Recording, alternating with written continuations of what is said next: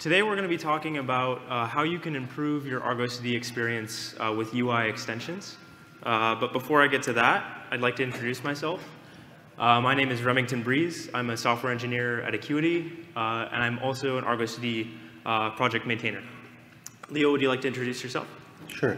Hi, everyone. My name is Leonardo Luz Almeida. I usually go by Leo. I am a staff software developer at Intuit, and I am one of the maintainers in the Argo CD and Argo Rollouts projects. Thanks, Leo. All right, so before we get started, I think it's important to understand why we decided to make the Argo CD user interface more extensible in the first place. So one of the core tenets of our development philosophy for the Argo CD product has always been focus. So we want to prioritize core functionality without adding a lot of unnecessary cruft and bloat. But over time, we kind of noticed that more and more people adopted Argo CD, and some more unique use cases arose that needed unique solutions that we couldn't just put into the main project. So one of these use cases that we found ourselves in a pretty unique situation to solve was a lot of folks run Argo CD with Argo rollouts. And they wanted more information about their Argo rollouts at a glance in the user interface. But we didn't want to tightly couple Argo CD with Argo rollouts. So to solve this, we built extensions to try to keep delivering what we think is a world-class developer experience to folks that just want to use Argo CD by itself, but also allowing users with those more complex needs an option to adapt the user interface to meet those needs. So there are two sections of today's talk. I'm going to be discussing the first, that's standard UI extensions, and then Leo's going to go over the second part, which is proxy extensions, a different type of extension. So first, I want to briefly go over each type of extension so that you know what to look for when I give my demo.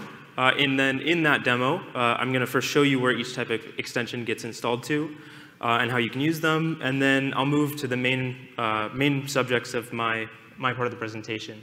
So the first is rollouts extension and the timeline extension. So I'm pretty excited to show you the timeline extension today. It's in development and will be released soon. And it takes advantage of an improvement to the extensions mechanism of the UI, which I'll talk a little bit more about later in the presentation.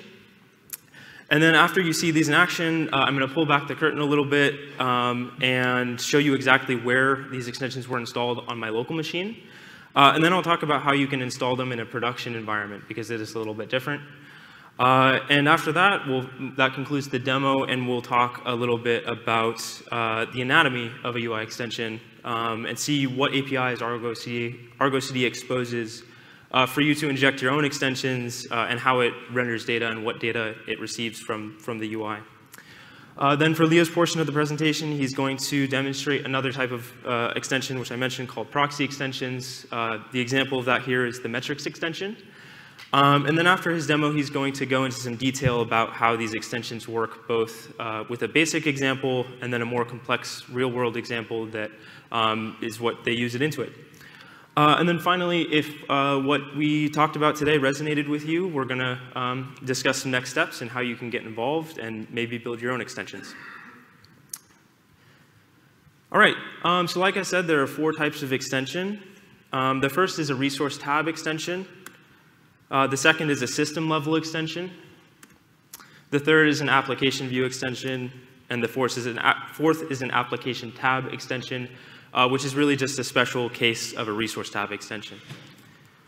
And with that, I think it makes the most sense to show you guys where these extensions are in the user interface, so I'm going to give a quick demo. All right.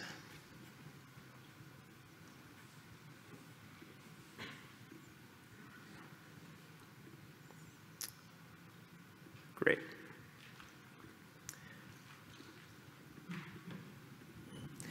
So this is the Argo CD user interface, if you're unfamiliar with it.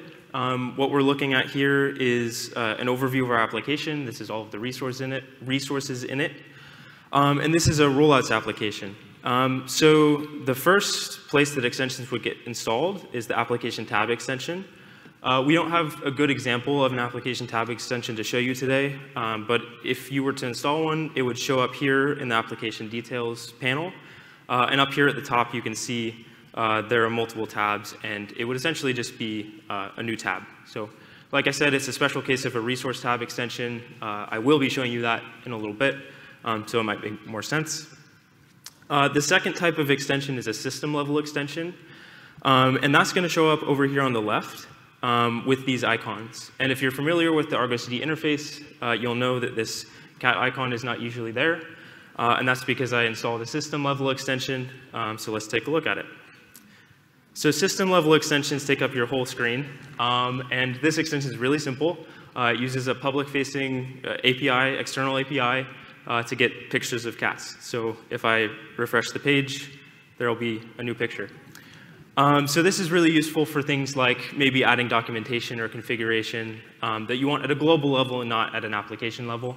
And the reason that I use this API is to demonstrate that you don't actually just have to rely on data from the Argo CD interface or API server. You can query external APIs, and that's really good for things like, say you have an internal VPN or a corporate VPN, and you have some publicly exposed endpoints that are accessible only on the VPN. You don't need to authenticate. You could absolutely create an extension that leverages that data. So moving back to our application, I'll demonstrate the rollouts extension. So like I said, this is a rollouts application. And when I started the demo, you might have noticed I had the rollouts dashboard open. If you're unfamiliar with this, this is a user interface that gets shipped with Argo rollouts by default. It's really easy to spin up. But sometimes you don't want to spin it up locally, and you don't want to host it yourself. So it would be really useful to have some of this information in the Argo CD interface itself. So that's what we did with the rollouts extension. So if I go back here to the user interface and click on this rollouts resource, you'll notice that there is an additional tab called More. And this is the resource tab extension type that I was discussing earlier. So here we have a simplified version of that rollouts dashboard that we saw before. And this is read-only, or this specific extension is read-only. But if I go back here to the dashboard, I can edit the image, and I'll show you what happens when we make a change. So I update the image here. And now if we go back here, you see that the two interfaces match, and we're on a pause step. But Argo CD is not read-only, so what we can do is promote this rollout from the resource tree. So I'll come back here and click Promote Full. And once I do that, if I click here again, we can see that the rollout has been promoted, and it's gone through each and every one of the steps. So that's the rollout extension. And like I said, that's an example of a resource tab extension. So the final type of extension that I'll demonstrate for you today is called an application view extension. And where those show up is up here in the right. So again, if you're familiar with the UI, you know that there are typically 4 different types of view. So there's the resource tree view, which is what we've been looking at. There's the pod view, which is really useful for seeing pods and who owns them. Then there's the network view, which is really useful for visualizing network traffic in your application. And then there's the list view, which is just a simple list. But you'll notice that there's a 5th icon that's not normally there, and that is for the timeline extension. So this is a brand new extension that I mentioned that's still in development. But what this is really good for is giving you at-a-glance information, an overview of what's recently been going on in your application. So up at the top, we have some just basic metrics, so total resources, total pods. There's one resource out of sync. We have the number of nodes. And then on the right, we have memory pressure and CPU pressure. This is just an average across all nodes. If we had more than one, it would be a little bit more useful. And actually, if I click this uh-oh button, which is simply for the demo, something's going to happen to our application, and I'll show you what happens, what it looks like if memory pressure and CPU pressure go up. So it just changes color. And then down here we have the meat of the timeline view, which is the events timeline. So these are Kubernetes events that are being passed to the extension. And it all looks pretty good here. As most of you probably know, Kubernetes only stores about an hour of events by default. So we don't have a ton of them here, but they're enough to make it useful. And we can sort by new or sort by old. So the oldest one happened about an hour ago. We can also filter by warnings only. So if you want to just see the warnings that have happened, there aren't any right now, but if there were, they'd show up when you click that button. All right, so that concludes the demo of all of the different types of extension, but I'd like to show you now how they were installed on my local machine. So if I go over to my terminal here, I have the /tmp/extensions directory on my local machine up for you, and I'll go ahead and run tree to show you what's in it. So there are two directories, rollout and timeline, and that corresponds to the two extensions that you just saw. And this is how extensions get hosted. So really, at the end of the day, the API server just needs to be able to access this /tmp/extensions directory. And each extension must be in its own uniquely named directory. And in that directory, we expect a JavaScript file with the prefix extension. It can be called simply extension.js, but we've named them more appropriately here. And that's how I'm running it locally. So the API server is running locally, and it's simply looking at this directory on my machine. But in the real world, you can't really do that. Your API server will be running in a pod, so we need to do something a little bit more complex. So here I have an example of an Argo CD server deployment. And Leo recently created a new image to make it super simple to install these extensions in a production environment. So you'll notice that there's a new init container that's not typically on an Argo CD server deployment. And this init container is the extensions installer. And all it needs to be able to install this extension is a URL to the bundle that contains the JavaScript files. You can additionally include a checksum if you'd like, but you don't have to. And then here's, this is where it's really getting mounted to. This is a volume mount. And as I said, it must live in /tmp/extensions. And this is a shared directory between the Argo CD server pod, Argo CD server container and the init container that's essentially just downloading the tarball, untarring it, and moving it into the directory. So it makes it really easy to get these installed. And that concludes my demo. So I'll move back to the presentation.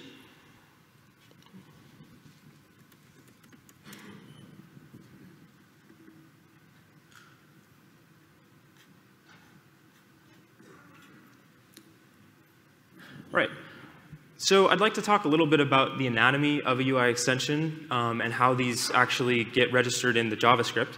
So Argo CD's UI exposes this function, register resource extension, and a number of others. There are appropriate functions for system level extensions, for example, or application view extensions. I've chosen this one as an example. But it attaches this function to the window variable, the global window variable. So when you build an extension, you'll just call window.register resource extension and pass it these parameters. So the first is a React component. It's pretty straightforward. I'll show you what properties this React component expects in a little bit. The second is group, and the third is kind. So for a resource tab extension, this is rendering for a specific type of Kubernetes resource, so you do need to specify the group kind. For a rollout, that's argoproj.io/rollout. And then finally, we have the tab title. So this is going to be the name of the tab in the Argo CD user interface. And for other types of extensions, there's simply a title. So for the application view extension, for example, it'll change the browser tab title, among other things. So now looking a little bit closer at the actual React component. So this is a standard React component, and it accepts a few different props. So the first is application, and this is the application JSON data. The same data that's being used to render the rest of the user interface, it just gets passed to the extensions here. Same with resource. For the other types of extension, you're not going to be using the resource. There won't be a resource, but for a resource tab extension, there will. So this is where, for the rollout extension, the data gets passed there. And then there's the application tree. So again, this is the exact same JSON data that the Argo CD user interface is using to render that resource tree view. And finally, we have events. So this is the data that's powering that timeline extension view that I showed you. And as I mentioned, is coming soon. So it's in development. And this data will soon be passed to application view extensions. So with that, I'll pass it over to Leo. All right. Thanks, Remington. All right. So my part of the presentation, I'm going to be talking about proxy extensions. One which is not something really independent from the UI extension that Remington just presented. It actually works in conjunction. So the first, my demo is demonstrating one extension that works with this concept in mind, which is the metrics extension. Is an extension that we run at Intuit in all our clusters. So we have more than 300 clusters today running this extension. So let's jump in and see how this looks like. So I recorded. This requires quite a bit of infrastructure. So I'm going to run through the recording. So here I have Argo CD running and one application deployed called metrics demo. And on the right, you have the application itself running. So the way the application works is pretty simplistic. It just sends requests to itself, and it has the ability to configure the percentage of 500 errors that will be returned, as well as the latency. So right now, as you can see, it is configured with 50% of 500 errors and latency of 10 seconds. And that's why you see the red octopuses there in the UI. Okay, so here on the left, we have a standard Argo CD application. It has a rollout resource. There is one replica set deployed, and what I'm going to be showing is a resource tab extension, which is a category of extension that Remington mentioned before. So if you click the rollout resource, you see this new metrics tab, and clicking the metrics tab, you'll be displayed a collection of graphs that is pre-configured. So this is actually configured in the backend component of this extension, and it allows you to define any metrics to be extracted from Prometheus. So yeah, you have the latency. So those are metrics that we use at Intuit, which are the golden signal metrics. At the bottom, you see pod metrics, so CPU and memory.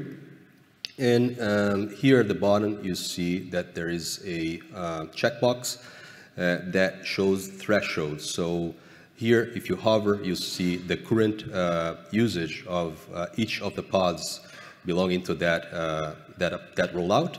And if you click Show Thresholds, it will show you the CPU request. So this doesn't have CPU limit configured, but so it allows you to correlate what is the actual usage and what are you requesting in terms of resource for your application to run.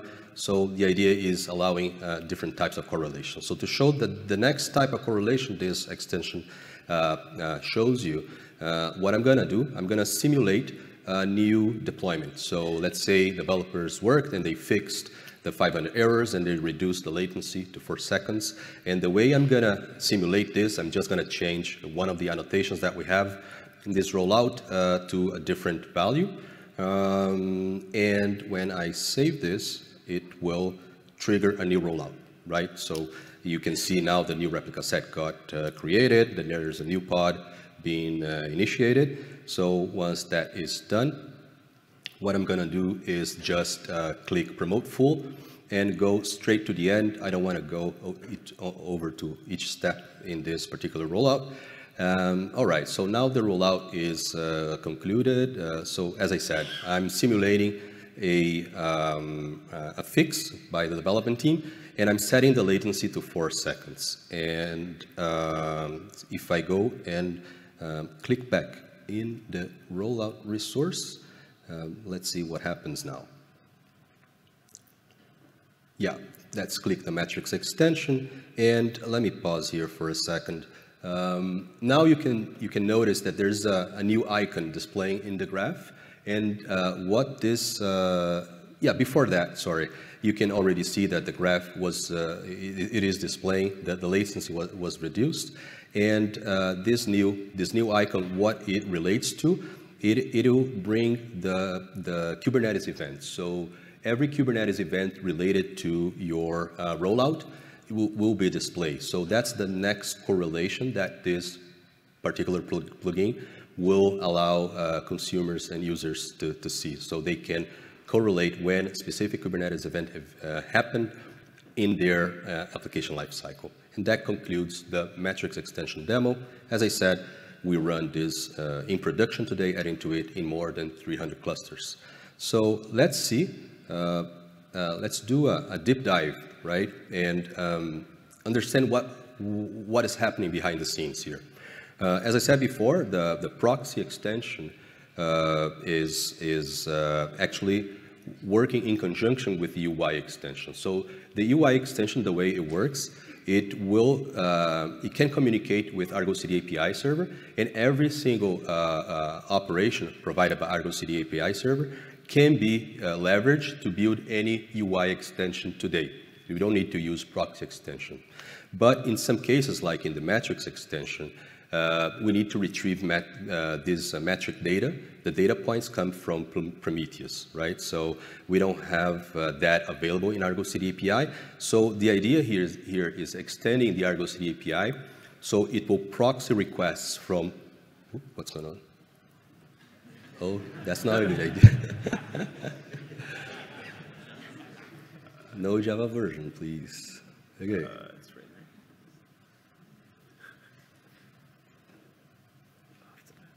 Sorry about that.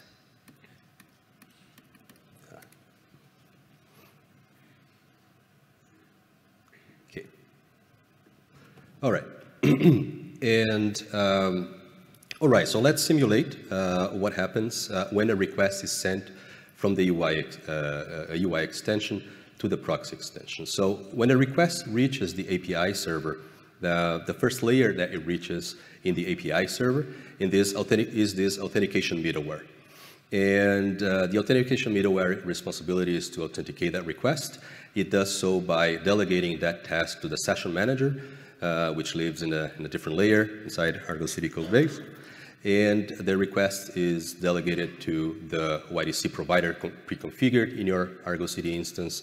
And that is, if that validates the token, and if everything is fine, the request is sent back to the authentication middleware, and it's handed over to the proxy handler. So the proxy handler, the first task it does is authorize that request. And it does so by leveraging the Argo CD or back model.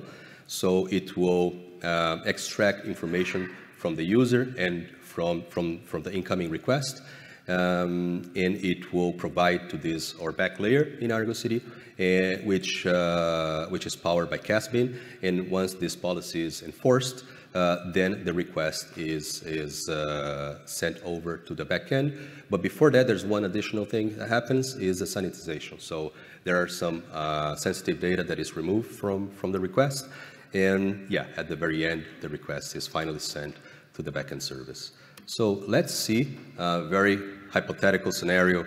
If someone wants to build an Argo CD extension that leverages proxy extension, and let's see how that would look like in terms of requests, right? So the UI part of the extension would have to send a request to the API server that looks like this. So the API server host /extensions/ the name of the extension, and then whatever that endpoint will be able to handle. So in this case, I'm exemplifying this using HTTP-bean. And so if you are familiar with HTTP-bean, anything will just return everything that was sent in the request. So it will return in the response everything that was sent with the headers and things. So it's good for testing, especially proxy tools.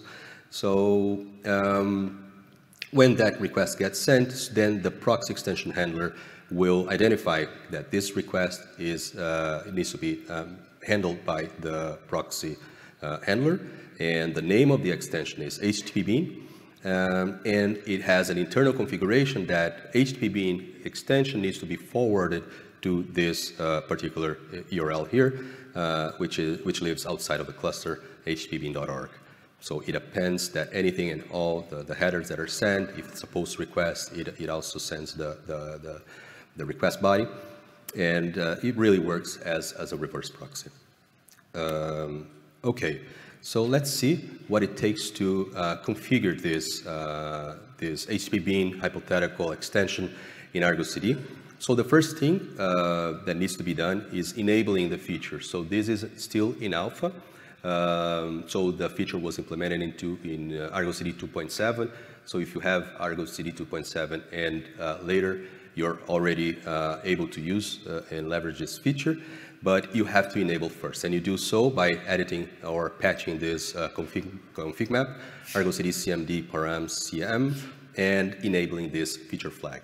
Okay, so the next step is, as I said, all the requests to the backend service needs to be authorized first, and it does so by, as I said, leveraging our back model, and it will look like this. So the configuration to enable this HTTP bean extension to be authorized would need to have a policy that looks like this. So here, what I'm doing, I'm just configuring the read-only role to invoke the extension HTTP with name HTTP bean, and the policy is allow.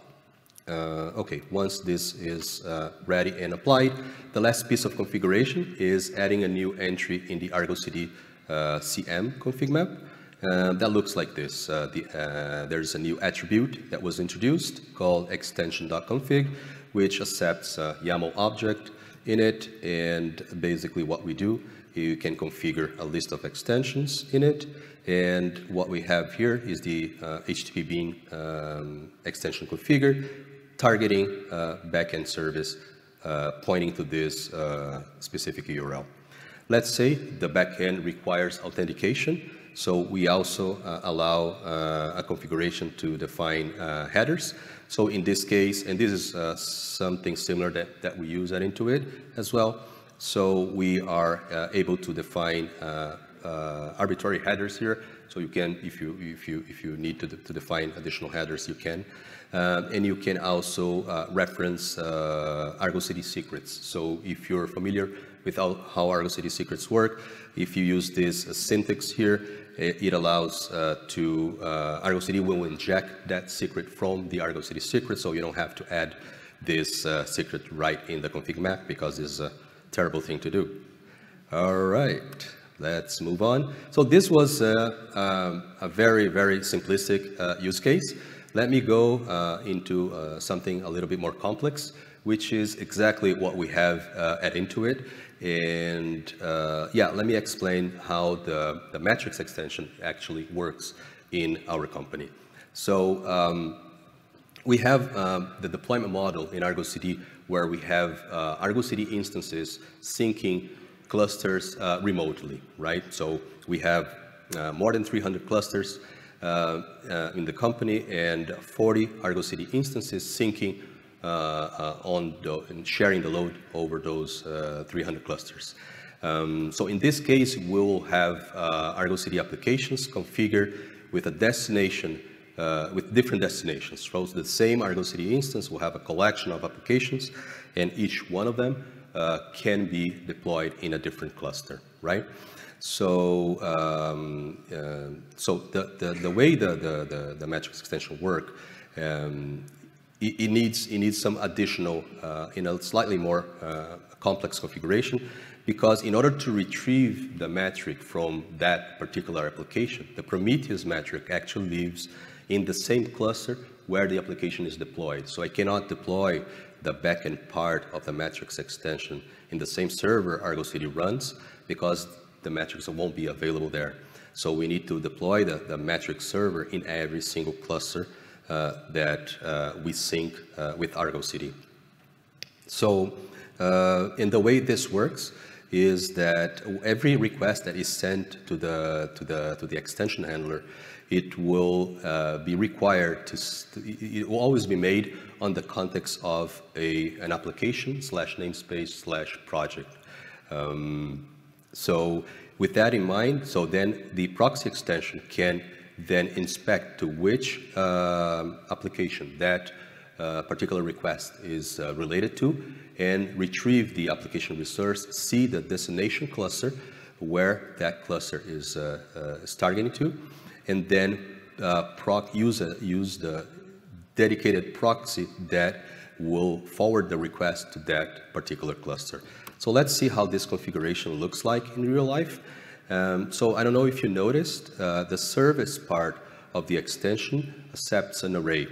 So here I'm defining a matrix extension as the name of the extension, and it has multiple services, multiple backend services. And in the service object, you can define this additional attribute called cluster, and you can provide the cluster name and the cluster, the server URL for that cluster.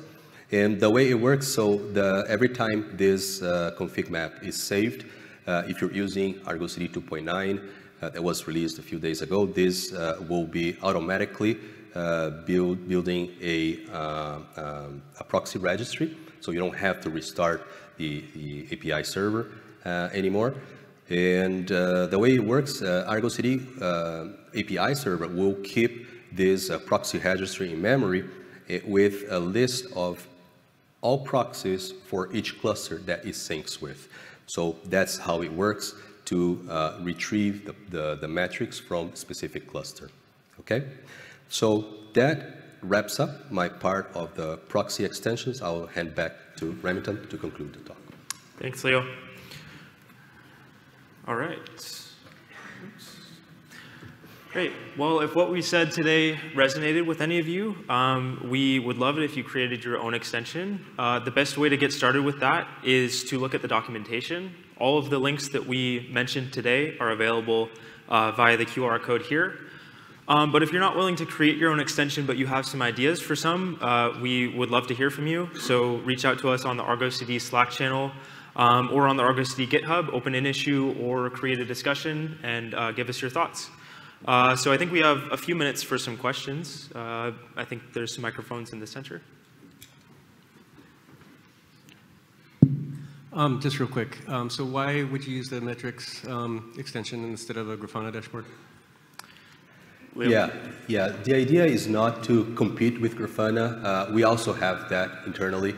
So our intention was to make that, because as I said, we use the golden signals, right? And our intention was to show that dashboard close to the developers. So developers are already there using Argo CD to debug issues, and we wanted to provide an easy way to correlate Kubernetes events and also requests and resource consumption for a specific application. So that was our intention. The intention was never compete with Grafana. This is a much more mature project. Sure. And then real quick, it sounds like there's very few extensions right now, like an ecosystem. You said there's only 2 extensions right now? No, there's very few. Is that? Very few. Yes, correct. Yeah. So the only that we have developed are the rollouts extension and the timeline extension. I guess the metrics extension as well. So yes, very few. But yeah, if you have ideas, we're open. Thanks. Yeah. Thank you. First, kudos on live demo. That's awesome. It worked. Question on the metrics, for example. Obviously, I'm super excited to try it. I haven't tried it yet. But I was wondering, it looks like it's a fixed window, right? Maybe it's 15 minutes or 1 hour, whatever it is. I was wondering if the extensions allow for controls where you can pass in parameters saying, hey, instead of whatever that time window is, I want to extend it. Yeah, today the metrics extension allows you to define, to look back in 1 hour, 2 hours, and 6 hours. That's the configuration we have. This is totally configurable because we have internal constraints in the company. We just allow users to look back for these time ranges, but this is also configurable. So I didn't show the metrics extension configuration, all the possibilities there, but there's quite a few. And to be very honest with you, we need help documenting it. So if you're willing to try it out, please reach out. We can help you out. Thank you. Thank you. For the proxy extensions, if I don't need like a unique endpoint per cluster that my Argo CD manages, do I have to like paste the same one for each cluster I have, or is there like a default? If you sync Argo CD with different clusters, you would have to add that in the extension configuration. That's the only way that we can correlate that particular Argo CD application to which cluster it needs to be synced and to where to retrieve the metrics extension. So I'm not sure if I understood your question 100%. Okay. The other one was, how much information about like who invoked the extension comes through to the proxy extension. I know you get past certain headers about like the application, but I was curious to see like if I wanted to look back and say like if this, who like invoked this extension. Yeah, that's totally doable because when the request reaches the proxy handler, at that point, the proxy handler knows it has the cookie session. So this is sent to the UI. So however, if you want to know that specific information in the extension itself, that is today not part of the request. So all we provide to the backend service is the application that extension is related to, the project, and the namespace. So the actual user is not sent over to the proxy, to the backend service. Sorry. Is that logged in an event somewhere? If that is logged? Logged in or like sent out as a Kubernetes event? No, I don't think it is. No, not today. All right. I think that is time. So thank you everyone for attending. Thank you.